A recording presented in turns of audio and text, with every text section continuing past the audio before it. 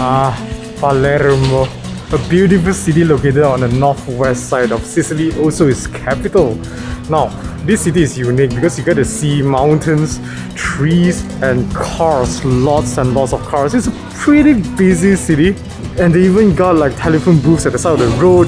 It's sort of like a mixture between the old and the new, because ultimately this city has a history of more than 2,700 years. So I'm pretty sure it's going to be an awesome city to explore. But I'm going to be honest, we came down all the way from Rome mainly for Noto, for Caffe Sicilia. So we are actually only here for about 24 hours. Hence, we're going to do a 24 hours in Palermo. What can you eat? It's going to be a very quick touch and go on the foods that Palermo has to offer. Definitely not a full food exploration for Palermo. So fellow Palermo citizens, if you're watching this vlog, let us know what are the great foods. Leave the comments down below. We will definitely come back for a proper Palermo food exploration. With that said, let's head to the market. What's the name of the market? Mercato. I'm sorry guys, we didn't really like do a very proper homework. Mercato Di Ballaro. Di Ballaro. I think there are two very popular markets. This is one of them. We're only gonna do one because we only have a day. So let's go.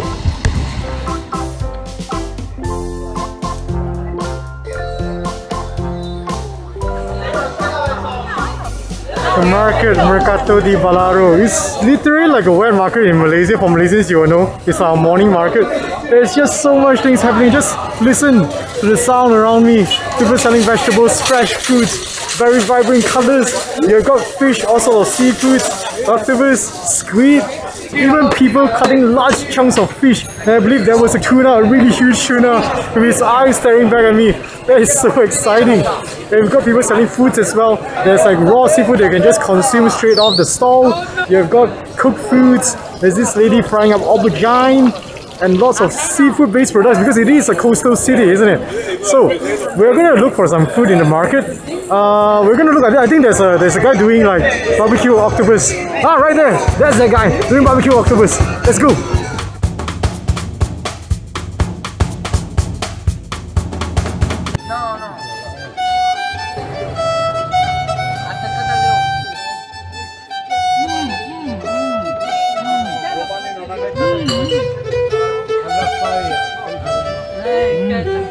Alright guys, I know we saw the octopus guy over there, but we decided to start with this. It's a bun. This is a beef sandwich. So outside you got some form of chewy bread, and inside is basically a mixture of beef organs like offals. Ah yes. And the owner is asking me to quickly eat this.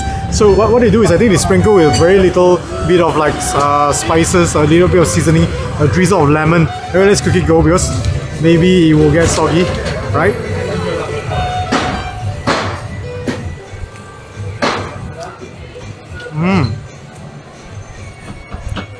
Salty, a little bit chewy, beefy, umami that comes with it. I can get why the locals love this. Very nice. Bread is chewy. The chewy bread. You taste the toasted sesame up top. The sesame flavor. The beef with it is really a very simple tasting flavor.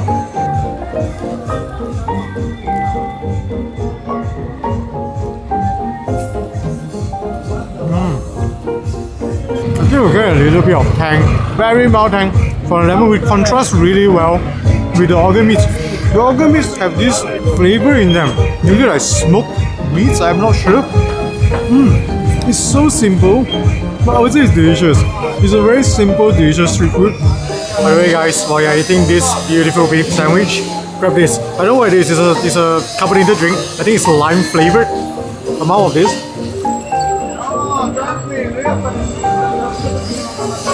Oh, very refreshing. It pairs really well with this. But this is quite salty. Yeah, get this. Good pair. Guys, we are done. Sold out. It's only 10. It's sold out. Let's hit for the octopus now.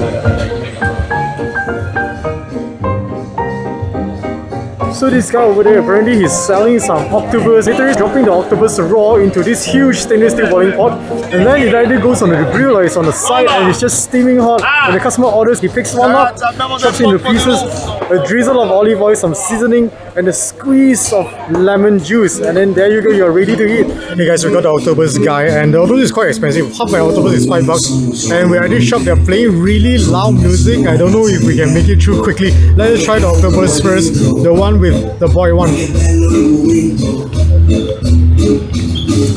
Very chewy, not much of flavor, a little bit of the lemon. I know it's usual oil and seasoning, but not much. Okay, let me try the barbecue one, hopefully it's better. I think I'll get Quet to put in more lemon.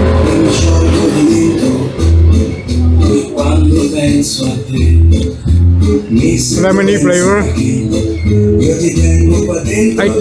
I personally think it's overcooked, which is why it's very rubbery.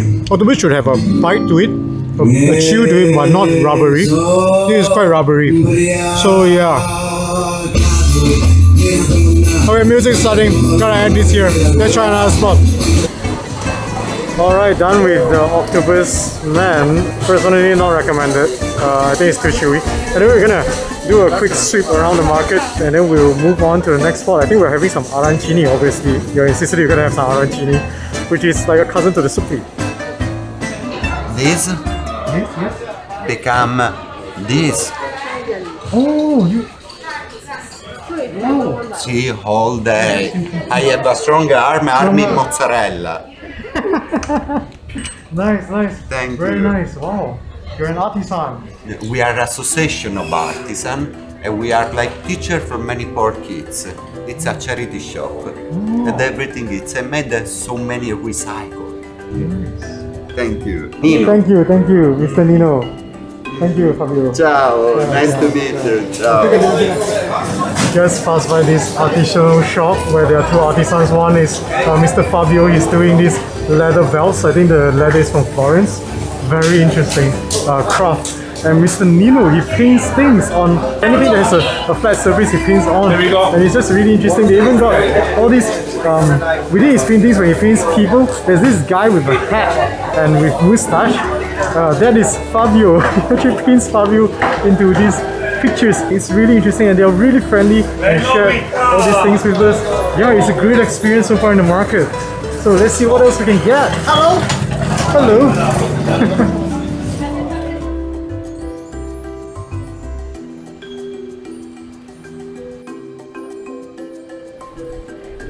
Alright, here comes the segment for your most useless tour guide in history. Me, Wei Lun. I'm going to tell you about this thing. This thing over here, I believe it is a church. I don't know anything else about it. Apparently what is famous is the top three things, the three domes. I think there's supposedly four and one fell off. I think one is supposed to be like up here, and it sort of fell off. There is a description board up front regarding this church, so I'm just going to leave it there for 5 seconds for you to read it. Okay, that's enough. Anyway, apologies, I know it's not very useful information, but we were walking to the arancini place and we saw this, so I thought I wanted to show it to you guys. On to the arancini spot. Aha! I think that is another tourist spot. Again, useless tour guide spot number 2. Yep, this is the Pretoria fountain. I think basically it's a fountain. Yeah, it's a fountain. Let's just enjoy the close-up shots. Okay, hopefully that's enough close-up. Arancini. Yes, this time it will be the arancini, I promise you guys. Yeah, let's go.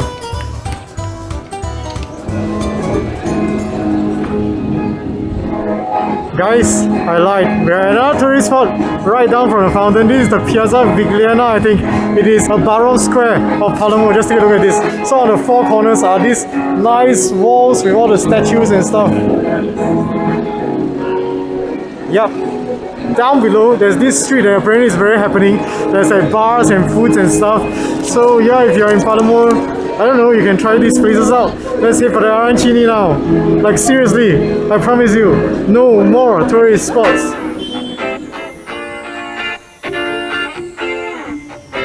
Guys, right behind me is the shop selling the arancini, and I believe it's called Cocchini. I think it's quite popular because it's just hidden like in this small little tunnel. You have to walk in and then there's this small little area here where people start queuing and they do not allow us to film anything inside. So Kurt is in there queuing up to buy the arancini, and I'll just wait here and we will start eating when she comes out. Okay guys, let us try the arancini, and I got some things also, but later show you. So now actually it's raining. Let's quickly start this.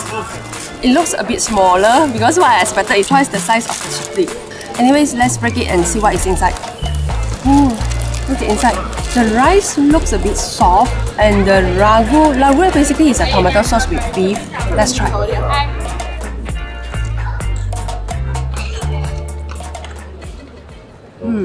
The rice is mushy. Yeah, we are a little bit salty, and the breadcrumb outside actually is a crunchy, but there's no any oil fragrance. Let me try the one with more ragu.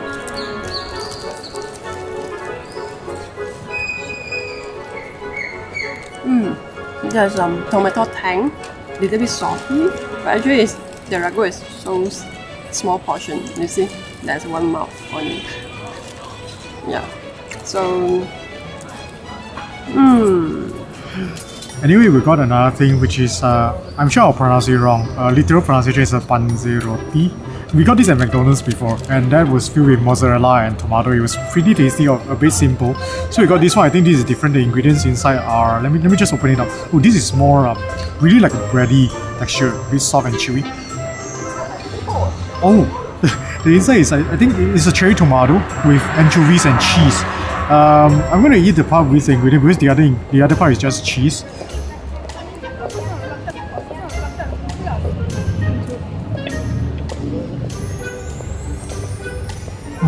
Anchovy is good. Nice anchovy umami, despite it being so small. Don't really taste much of the cheese. Tomato is a nice juiciness. The bread is chewy, it's soft, a little bit of lingering sweetness. It's a very simple tasting snack. It's really not bad. It's just, you probably have better ones around in Palermo, I'm sure. Yeah. So that's it for this spot. I think we need to get something like refreshing. It's pretty oily. Let's try some gelato.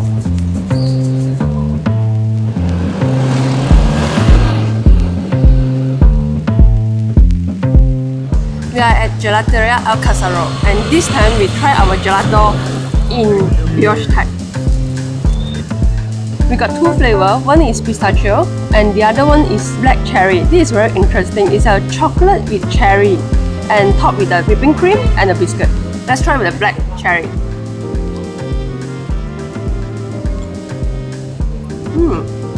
The chocolate flavor is very strong, but in the same time it disappears very quickly, and you can taste in the chocolate there's a slightly cherry taste, the tanginess. Let's try a pistachio.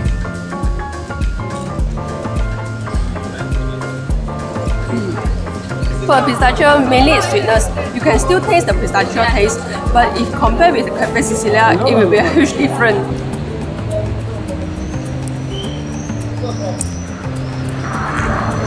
That is a brioche, definitely you can tell. A little bit buttery, soft, nice chew. You can still taste the savouriness of the bun. Actually, I think it's quite a good combination. Yeah, this is I would say it's a really decent gelato. But compared to where we came from, Caffe Sicilia obviously is a huge difference. It's just two completely different classes. Compared to our favourite in Rome, I think Bbq is still better because this is really more sugar heavy. For lack of a better phrase, not as natural.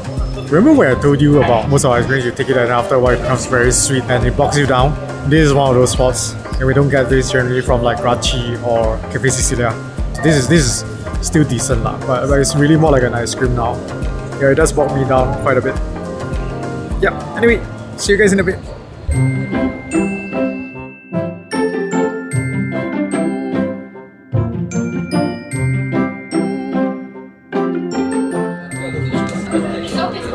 Hey guys, before we start with the brain time segment, there's something I need to say about this cafe. This is what I got, the pistachio espresso, I think. Look at the picture on my phone, on the menu, and look at what I got. This is huge. It's not just a huge difference, it's like false advertising. I mean, to be honest, really, I feel that it's all false advertising because this is 270 euros. Anyway, let's start with the beef offal sandwich spot in the market. I think overall it's a really decent sandwich, despite it being also a rather simple sandwich. If you just look at the ingredients, the beef offals, they're basically just salted and they drizzle some lemon on, and it has its own umami of the offal flavor, I'll call it, like a little bit of that bitterness, because it's fried in lard, so it's got that oil fragrance as well that oozes out, along with, if I'm not mistaken, like I mentioned, a little bit of that smoky flavor. And I think the bread is a perfect vehicle to hold all these juicy ingredients. It has got a nice chewiness with a good big fragrance, and the added sesame seeds up top really helps give it that much needed flavor depth as well. That said, it is still ultimately a street food. The flavor harmonization might not be very balanced throughout the entire sandwich, and certain parts might be a little bit too rubbery. And taking all those into consideration, I would say this spot scores an okay on the gourmet plate, which means it is some good quality sandwich right there. Absolutely recommended if you're in the market area. However, do bear in mind that you need to be able to accept the flavors of offals. Yeah. Oh, by the way, don't forget to get the lime carbonated drink because it's really very good when it's paired with the sandwich. Yeah. So get that. Yeah. On to the next octopus. The man selling these is actually a very jovial person and a lot of theatrics. I like the way he sort of sings to the music and chops out his octopus. Yeah, very happening. But the octopus is very rubbery and tasteless, I would say. And the man charges €5 for half octopus. It's a very expensive. It's really steep for a price. For this kind of, mediocre taste octopus. So hence it score 0. Yep, it scores a 0 on the gourmet plate, which means it's just really mediocre. I rarely say this, but I would say you don't have to eat from this store. Because you really the texture and the taste also. It's definitely overcooked. It's rubbery. And next, arancini. Arancini has a very light batter and then the balance and harmonizing flavor. But the amount of the ragu is too little. So what we can taste is more heavy on the rice, causing lack excitement. Yeah, because we have actually tried other arancini spots as well. And to be honest, right, this is actually the most harmonious tasting. And you could immediately tell the ingredients are really proper and good. The ragu actually tastes very good. It's a really good arancini in terms of flavor. It's just that the flavor is too little. The whole flavor balance is tilted towards rice. Which is rather flavorless, right? Yeah, and I think the Panzerotti as well suffers from the same problem. Yeah, but we have tried the others pastry after that. Yeah, the breads. Yeah, the bread surprisingly it tastes good. Yeah, it is. It's soft and then chewy, and I think there's this pizza bread, right? Like cheese with tomato. Oh, that is actually it's a very simple bread, but it's pretty tasty. So I would say, if you're nearby, you can really try them out. Just bear in mind that the filling is really very little. So you might find that it's not as tasty as it could have been. It's like a place that has immense potential, but due to maybe price ceiling, it loses out on that potential to be great. I hope they can add on the filling. And just charge more, seriously. And with that being said, they score an honorable mention on the gourmet plate, which means it is still pretty decent arancini and I would say pretty good breads too. If you're nearby, definitely try them out. Just bear in mind that the fillings are pretty skimpy. So go to the last gelato. Overall, it's very sweet, I would say. It does lean heavy and it bogs you down ultimately, which shouldn't happen with very good gelatos. Actually, I need to put it this way, really, it's not bad. If you have not tasted gelato before, that means if your ice cream has always been Haagen-Dazs, Baskin-Robbins, Ben & Jerry's, this is way ahead. The texture is right. It's a very rich mouthfeel, very smooth. The only problem is once you have tasted quite a few of the good gelatos like Bracci in Rome and especially Caffe Sicilia in Noto, you will notice the weaknesses. It's not as natural as it could have been. It's not as natural as it could have been. It could have been way more natural than this. It's still pretty decent, I would say. Definitely better than ice creams. It does bog you down. It's sweet towards the end. So with that being said, Gelato Al Cassaro score honorable mention in the gourmet plate. Which means it's a pretty decent gelato. I think in Palermo is probably one of the better ones, actually. So if you are in Palermo, then you can definitely try them out. So hope you enjoyed this food vlog. It's a really touch and go episode. Again, for people who have visited Palermo and Palermo guys, let us know what are the really good spots. We will be back. We promise you. When we come to Italy, when we come to Sicily, we will be back. We will try out these spots and then we will do a proper food exploration. Hope you enjoyed this food vlog. If you did, do consider giving us a thumbs up. If you're yet to subscribe, do consider subscribing and hit that notification bell button. Next week we'll be heading back to Rome, so you'll see us in Rome. I know we haven't covered a lot of ground on Rome lah. We haven't gone to the Pantheon. We haven't found the true meaning of al dente in pasta. So join us next week. Yeah, join us next week. Okay, this thing is getting a little too long. See you. Bye.